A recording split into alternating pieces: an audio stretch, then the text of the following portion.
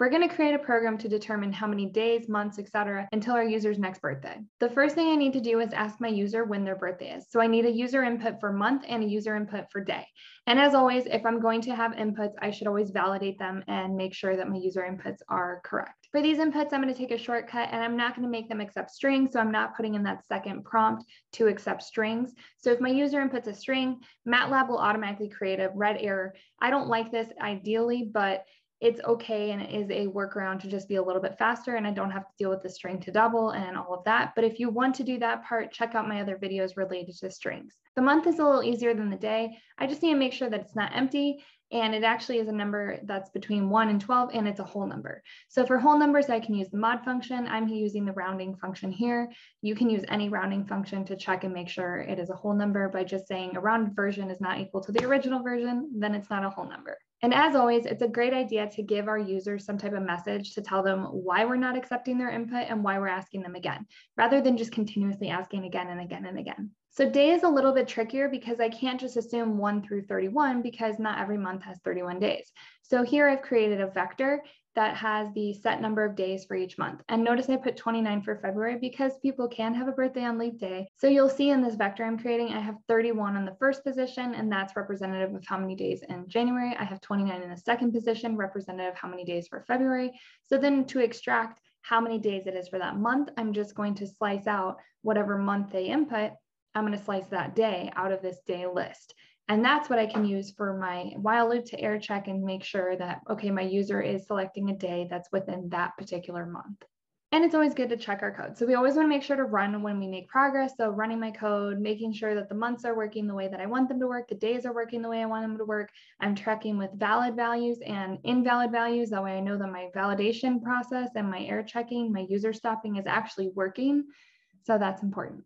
The next thing I need to do is I need to establish the other date that I'm comparing to. So I'm going to compare to today, and that's an easy one. So it's just the datetime function, and I'm just going to say today. So for datetime, I only need the month, day, and year. So I have to add another input argument in for format. Then I specify month, day, year. Now, in addition to the time that I have, that's the total time that I'm going to compare to, I also need to extract just the year by itself, because I need to think about the context of the situation. Now, if your birthday has already happened this year, I don't want to determine how many days until your birthday that already happened. I want to figure out how many days to your birthday that's going to happen. So I'm going to put on a year of 2023 or whatever +1 is for the current year. That way I'm looking at a birthday that's going to be happening next year, not your birthday that happened this year. And so once I have this year, I'm going to just go ahead and convert it to a number instead of working with the date time, because I don't really need to be working with date time here. I can just look at that number, do some addition to it so I can add a year to it, and then I can convert it back to a date time when I need to use it as a date time. And to determine when I'm going to add, just like I said, I had a condition, I had multiple scenarios. So I have an if statement. So I have this if statement here that's looking at when is your birthday, to look at if your birthday is coming up in the future, to look at if it already happened, or to see if your birthday is today.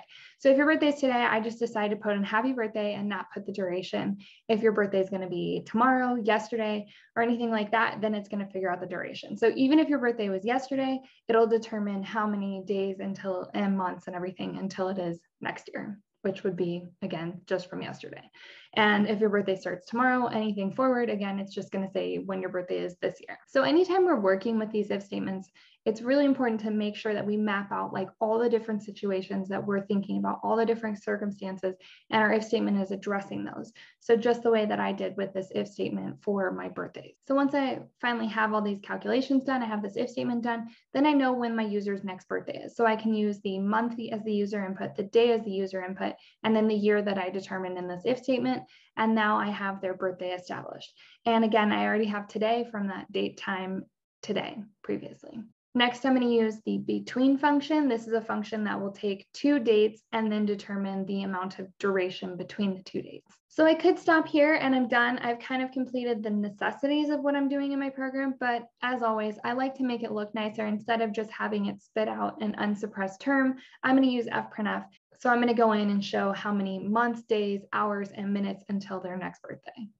So now between is again going to give me duration, which is just a different data type to work with. I can't just display this in fprintf, and I can't just slice it the way I would slice a normal vector or string. So I'm going to use the split function to get the information out that I need. which in this case, it's going to be days, months, and time. So time is going to come out as hours and minutes and seconds and all of that as its own thing. I can't just split out hours and minutes with the split function. So again, I still need those hours and minutes. So the hours function is a function I can use to extract the number of hours out of the duration to make it in a data type that's double. So I can use it for this fprintf. And now my hours are all of my hours and minutes combined together. So it's just in the units hours, but I have a decimal. So that's going to represent the minutes. So I could extract this information either using floor or using mod. In this situation, I went about using floor. So mod would just give me the remainder. If I took the mod of the time, that could give me the information as well. But again, with this approach, I just floored the number of hours. So I get rid of the decimal, and then I know that's my number of hours. And then I can take my total time minus that hours that I calculated. And then I know that's my remaining minutes. But again, I have to multiply it by 60 because again, it's in hours and not in minutes. So multiply it by 60 gives it to me in minutes. So remember, always be aware of your units and anything that you're doing. And yes, that took a little bit of extra time to, again, display this information in the form of an fprintf instead of just having it display on my command window by not suppressing it. But I always think it's a good practice to make sure that your inputs and your outputs are formatted in a way that is user-friendly and it adds your own voice to it, and you can determine how you want to communicate with your user. And as always, running your code is important because if you see here, you might have already caught it as I was writing the fprintf, but when I ran my code, my hours didn't come out quite right. And then when I look back at the code, I put the %, but I didn't complete my placeholder by putting the %d. So it's always important to make sure that your fprintf is working correctly. Also, I didn't put any new line \n in my original fprintf, but then when I ran it, I looked at the command window and decided I do want to add that in.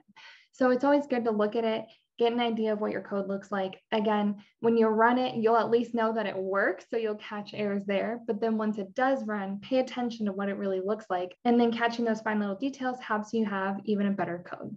So thank you for sticking around and going through the script file with me. And if you want to write more programs together, then please be sure to subscribe and check out my MATLAB tutorial. Thanks.